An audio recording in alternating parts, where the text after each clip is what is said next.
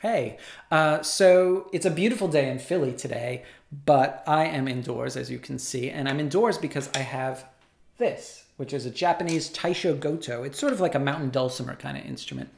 I've had it for about 2 years, and for some reason I never sampled it, and then today I got it into my head that I really need to make a contact instrument out of this thing.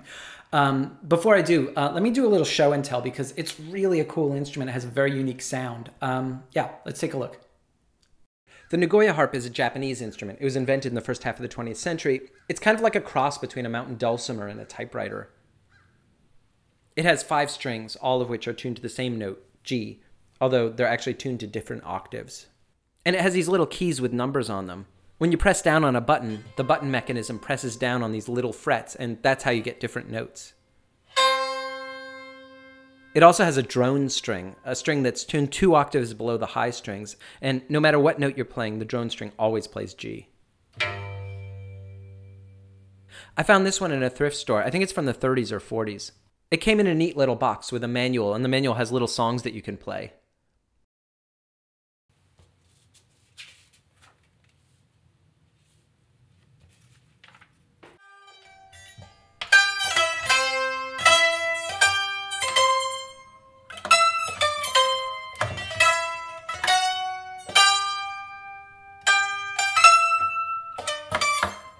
It sounds sort of charming, but its intonation is so terrible that it's pretty much unusable as an instrument. Because of the tuning issues, in order to sample it, I had to isolate each string and record it separately, which took forever. So this is the recording setup I came up with. I've got a Zoom H4 recorder and I've got an Octava mic.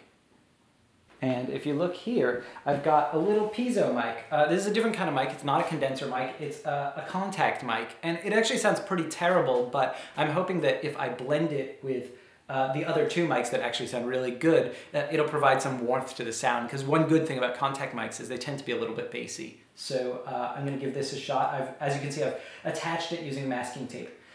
So yeah, I think I'm ready to go. I've tuned the Taishogoto.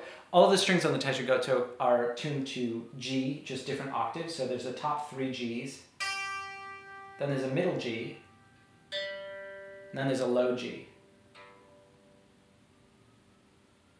Okay, time to get started.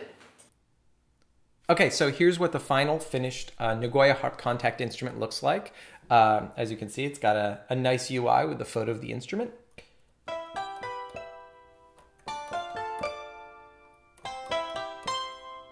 So since the strings were recorded separately, you can actually choose which of the strings you are playing. So here's just the middle string.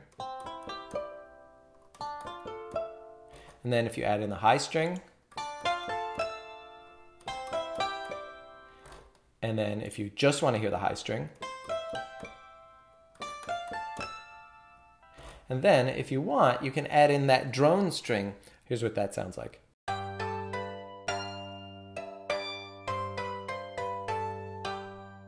If you want, you can tune that drone string down. So like, let's say you wanted it to be a C, you could tune it down to a C. Well, a C is 7 semitones below the G, and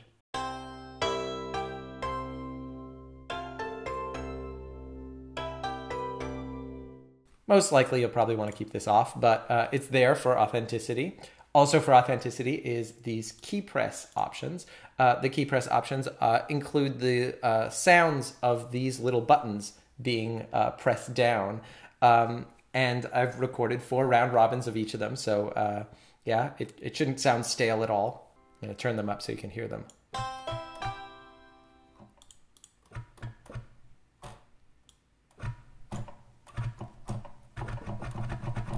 Okay, I'm going to turn them down a bit. And we can tune some.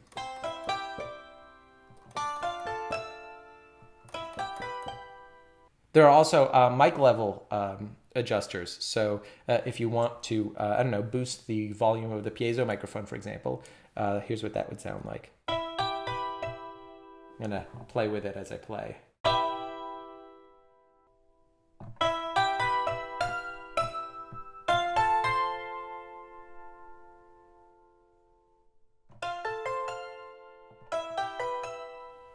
And of course, there are ADSR controls on a second tab here, and also reverb. There's a convolution reverb that I picked to go with this Nagoya harp instrument. Yeah, you can turn it all the way off, or, you know, set your level.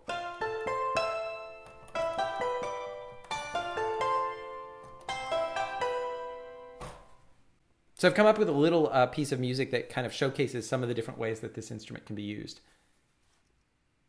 So let's start with this channel here on the left. The low middle string, which sounds like this.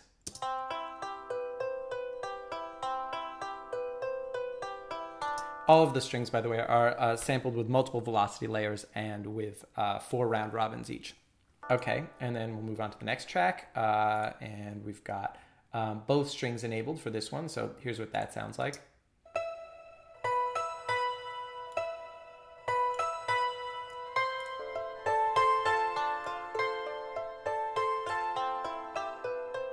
And then here we've got a channel where we've just got the drone going. So you can see the drone is the only thing going. And what does that sound like?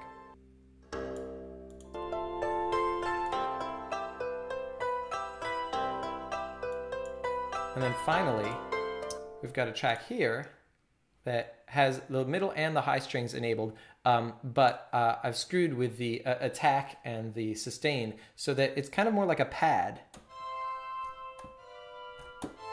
Almost sounds like an organ, even though obviously it's only plucked Nagoya harp samples. So together, they all sound like this.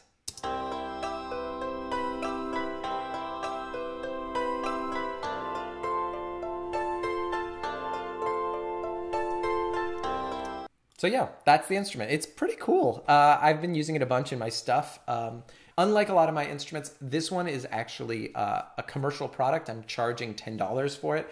I'm going to be raising that price pretty soon. Yeah, it took me a long time to do it, so that's why. But yeah, I'm excited about it. I think it's cool. Yeah, enjoy.